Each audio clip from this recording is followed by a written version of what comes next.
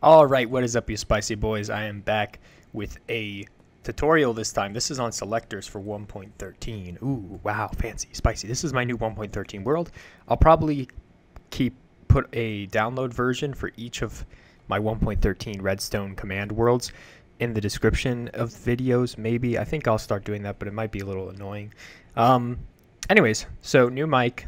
I don't know if I've said it before in a video. I'm recording these out of order.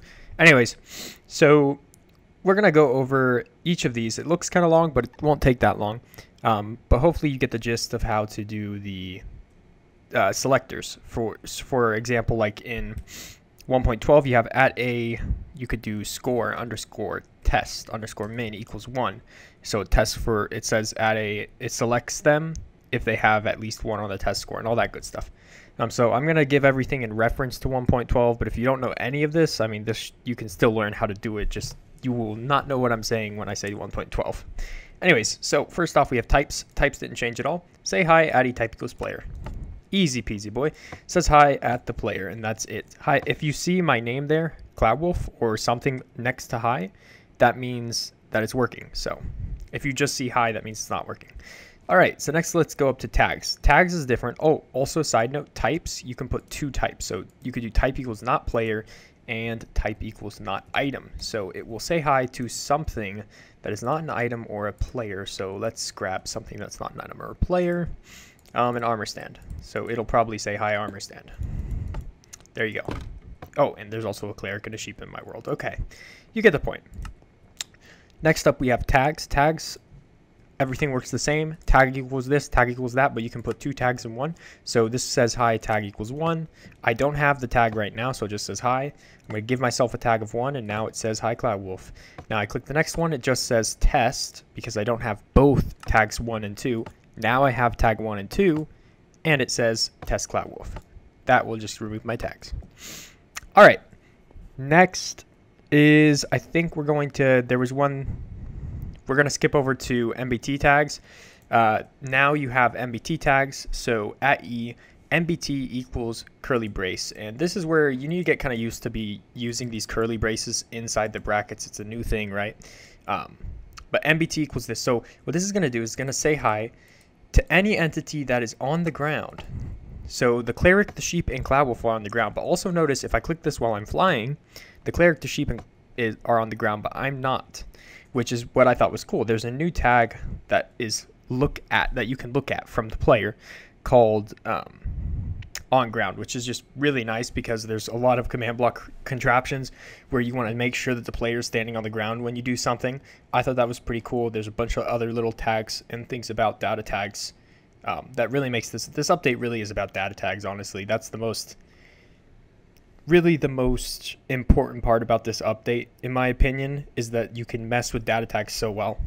Anyways, moving on, let's go to this one now. All right, so here we have radius. So radius, where it would be in 1.12, it would be test for at a radius equals 2, and it would test for anybody in a radius of 2 from where the command's played. This one is distance. It's the same idea, same name. Distance is now radius, same thing, everything good. In fact, to clear up some confusion, let me add some carpets, because red is going to represent the spot where you can be found. So hi, Cloudwolf. If I'm outside the red, just says hi, just like that. And that is how radius works. Now you're probably wondering, what is this? So say hi at a distance equals ... 3, and the 2 dots are the important part, because the 2 dots are a new syntax of doing greatest and least. So x ... y in general, we'll just call it, that's the general form. So the left side is going to be the smaller number, which is your minimum. The right side is going to be your bigger number, which is the maximum.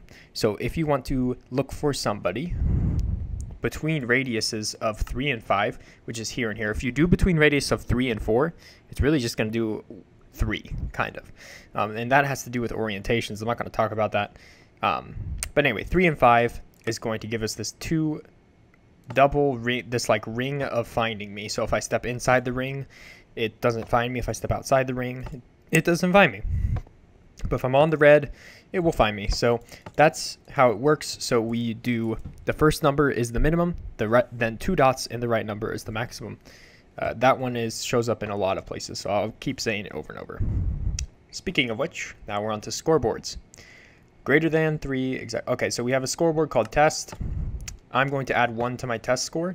This is going to say, hi, if I have scores equals test 1 dot dot 1. All right, so this is some new stuff and some old stuff. So scores is new. Scores is anytime you're looking for a scoreboard. Scores with an S equals open bracket, close bracket, okay? The 2 brackets. Inside the brackets, you put the name of the scoreboard, equals, and then the range. So if I have dummy is one of my scoreboard names, I want to test for another one, equals, and then I do the range, 2 dot dot 3. You just add the buttons and the range and all that stuff, and that is all you need. It's just, you're going to have to kind of do it a couple times, and you'll get used to having to do scores, equals, and the brackets. So anyway, so this is testing for someone that has 1 as the minimum and 1 as the maximum on test, which means only 1. So it says hi Cloud Wolf because I have 1. If I click this button, it is now, see how it says now 2. My test score is 2, and it just says hi. It doesn't find me. This next one is searching for specifically only greater than 3. So what you do is you put, if you're looking for something that's greater than, you put the number for the minimum, which is 3, 2 dots, and you leave the rest blank. 3 dot dot, which means we are searching for someone between ranges of 3, and since there's no number there, we're just going to call it infinity. So any number higher than 3. So it doesn't find me. Now that my score is 3, it is going to find me, just like that. And if you want to do anything, if you want to do scores that are less than, you just put 4 and you leave the left side blank. So this means any number less than 4. So it finds me because my number is 4 still, but once it's 5, it's above 4. Oh wait, now it's 4. It still finds me. Click it, now it's 5, and it won't find me because it's not less than 4. So the next one is kind of cool as well. I mean, they're all kind of cool, but this one is like kind of a new thing. So we have limits. Before you would use C equals 1, here we have a setup where we have coal. Not what I was wanting. Let's get that distribution better. Okay. Coal, iron, gold, diamond. Got it? All right.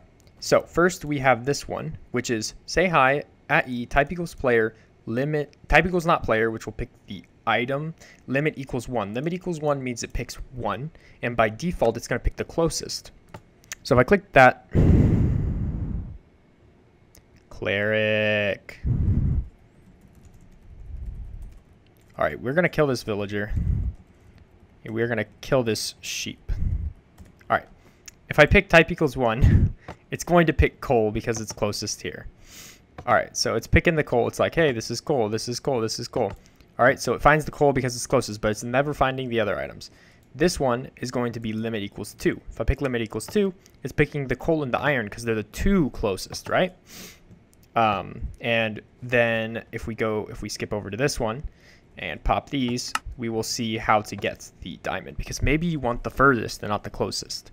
So nearest is, now this is a new one called sort. So you have limit, which tells you how many you're going to grab, and by default it picks the closest each time. So the first closest and then the second closest. If you pick 2, if you pick 3, you get the first, second, and third closest item. So if you want to just do it the same way, you go sort equals nearest. Sort is going to tell you where to start from, whether you're starting with the nearest or the furthest. So if I pick sort equals nearest, it works the same way. It's picking the coal. But if I do sort equals furthest, it's looking for the entity that's as the furthest away and picking the furthest number 1 furthest entity, which is it's raw mutton because what do you know? The items over here are so much further away than the items over here. Man, just messing with me this time. All right. So it's picking the diamond because that's the furthest out of our 4 items here. Next, we have random, which will pick, as you guessed, you do sort equals random. It's not showing up yet. There we go. Sort equals random. And it just, it picks a random one. Gold, diamond, coal. It'll eventually say iron. It's just random. And lastly, we have arbitrary. Arbitrary is just going to really just make it work the same way it already did, which is just picking the nearest. All right. So we dealt with those sets. And I apologize for being a little out of order here. I built them and then put it up, but they were in alphabetical order on the sheet for the 1.13 update. But So they're kind of in alphabetical order here. So I didn't get to them until I got down to the bottom of the list. So anyways, so here we have the next one, which is rotations. And they changed RX to X rotation and RY to Y rotation. This command is looking for someone with the Y rotation, negative 45 to 45. The Y rotation, and this is just, if you probably already know it, is the left number here. The X rotation is the right number. So negative 7 is between negative 45 and 45, which will say hi, Cloud Wolf. But negative 170, this is not between negative 45 and 45. Negative 45 is here, 45 is here. This is not between those two, so it's just going to say hi. And you can do it, you can mess around with the numbers with min and max and all that good stuff. But it works the same as RX. It just has the new notation with the min and the max. And it's called a different name of Y rotation, the full name. No shortened parts. All right, so next up we have XYZ and DXDYDZ, which I used a lot for detecting players and where they are. So here we have say hi Addy XYZ DXDYDZ 000. And if we click it, it'll say hi if I'm standing on this block right here. It's checking this entire square. See how it doesn't say it when I'm not on the square. Checking that whole square, right? Which is good, which is exactly what you want. It checks squares, and you can do dx as 1, and it'll check 2 squares, right?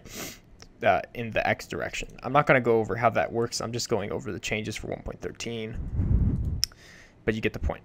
Now, the important part here is what I was talking about earlier with orientation. If I do distance ... 1, so this would be the equivalent on 1.12 of having coordinates and checking for players in a radius. It doesn't work the way you would expect it to. It says hi when I'm on the block, which makes sense. But it says hi when I'm on this block, and it says hi when I'm on this block, and it says hi when I'm on this block. But it doesn't say hi when I'm on this block, or this block, or any of the orange blocks. It says hi on the green blocks. And you might be like, what the heck? Why? That's not a radius of 1 around the point that you selected. That's obviously not a radius of 1 around the point you selected. That's because when you do numbers like this inside the X, Y, and the Z, you have to be specific to the decimal point. If you do this exact number, negative 1890, 56, 875, it's going to look at the exact point, negative 1890, 56, 873, which is what my cursor right here is looking right at it. It's right there. Now, the center of the block is negative 1889.5, 56, and 873.5. So there's 0.5 in between it because it's in the center of the block. But the block starts, the coordinates are right there. So a radius, this square area does look like a radius of 1 around the point right there. So if we adjusted the point to be the middle, it would behave like we would think. All right, so next up we have advancements. I'm advancement, and this is going to say hi if I have it. So it looks messy, but it works just like scores. You have advancements, which is your keyword, equals, and then open bracket, close bracket to check for multiple things. And you put the name of the advancement, which you kind of have to just find out or type in, or you know what it is. And then equals true. So you're checking if they do have the advancement. Equals true means they have it. I can add another advancement like blah, blah, blah, blah, blah, equals false. So I can check if they don't have that. If they don't have that, if they don't have that advancement, then it will go through and say, hey, they don't have it, good, continue, we're selecting them because they don't have that one and they do have this one. So yeah, so if I click that, it'll say hi to me. If I take off the advancement and click that, it won't say hi because I don't have the advancement anymore. Anyway, we're almost done. One more, guys. So last is just, I combined them in the same because it's not that complicated. We have level, which used to be L and LM, and game mode, which used to be M. They just went to their proper names. So LM and L became just level, and you use the range thing as well. Check for someone between levels 1 and 3, or check for somebody with more than 1 level. I'm going to give myself 1 level, and it finds me. Hooray. If I say check for somebody with more than 4 levels, it won't find me because oh, well, how many levels do I freaking have? All right, somebody that has more than 40 levels, because I know I don't. All right, yeah, I don't have more than 40 levels. All right.